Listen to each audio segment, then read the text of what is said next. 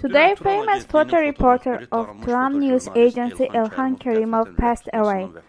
On December 28, he would have been 62. Today, my guest is his close friend, journalist Israil Musayev. Welcome to our studio. Thank you. How do you remember Elkhan? Except working together, we were neighbors with him for 30 years.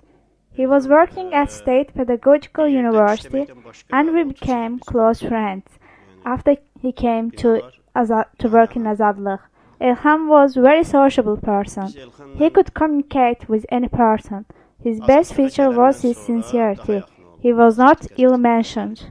What can you say about him as a journalist? He was free photo reporter. Yeah, he liked taking photos and became professional gradually. To what extent? Because he had taken photo of his Abulfaz Elchibay. I ever showed photo reporter of Azadlıq, Elchibay, as an example to him. And Elkhan took such good photos, which were not worse than photos taken by Ajdar. So he became professional gradually.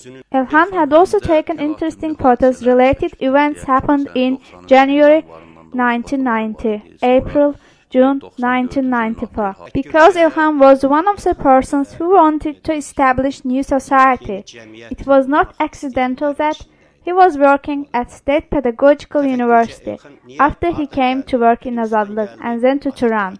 His family, children also followed him.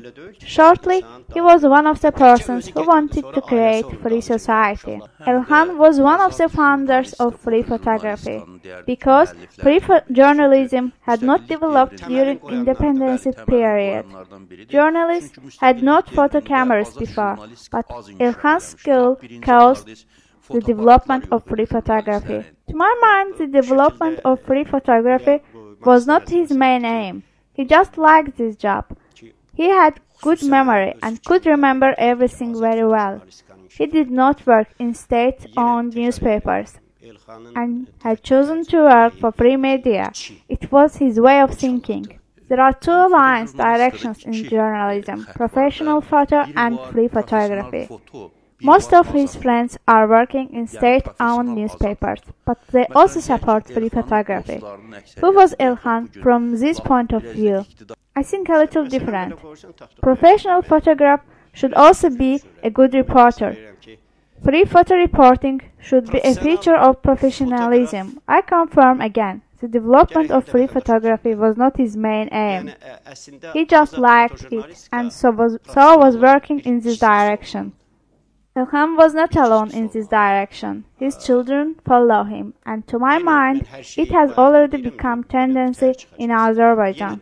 Actually, nothing is special in the world. His son Turkhan is also a good photographer. He also follows him. How should his memory be immortalized in media? It depends on journalists, media organizations. I don't know what to suggest, but as he was the founder of free photography and at the same time professional photo reporter, his memory should be immortalized. For example, competitions can be held.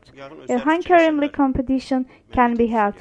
How should these competitions be held? Last year his exhibition was held. Yeah, I remember it. He had taken even photo of Obama.